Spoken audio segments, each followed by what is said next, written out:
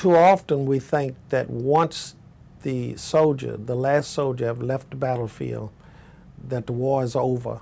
And we do not think in terms that the war continues, the nightmares continue in the lives of the people who are left in the various countries, such as Vietnam, to relive it year after year after year. There is a tremendous link for me personally and also for the convention that I represent between civil rights and the situation of the cleanup in Vietnam.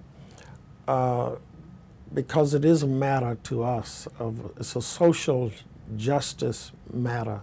I had relatives and friends who served in Vietnam who are with me in ministry now, who are still reliving the trauma of the war. And so it was an opportunity for me to go back and to engage in that. And also it brought some healing to me, also because there were friends I lost. From a personal note, when I was stationed in the military, I was in an area where some testing of the Agent Orange dioxin was used. And I have some neuropathy in my hands and feet, but by the grace of God, I am not faced with the kind of trauma that I saw the families and the children and even some of our veterans are facing now. And then to actually visit the sites, I started reliving in my own mind speeches that I heard early in life of Dr. Martin Luther King when he was challenging to close the war and that to bring our troops home.